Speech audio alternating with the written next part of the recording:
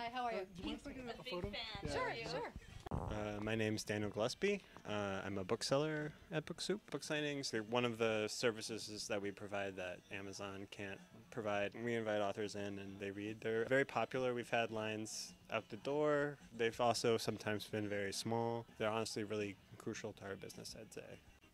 My book is it's kind of a embellished, funny memoir from my childhood, growing up in D.C. through to being a mom. So it spans up till now, till current day. And it's a humor book, so it's sort of geared towards being entertaining. It was fun, for me, especially the earlier stuff, it was fun to kind of recall stories from my past. And remember all the details and the smells and what I wore. That was really fun. And my name is Deron White. This is the first time I have actually met her.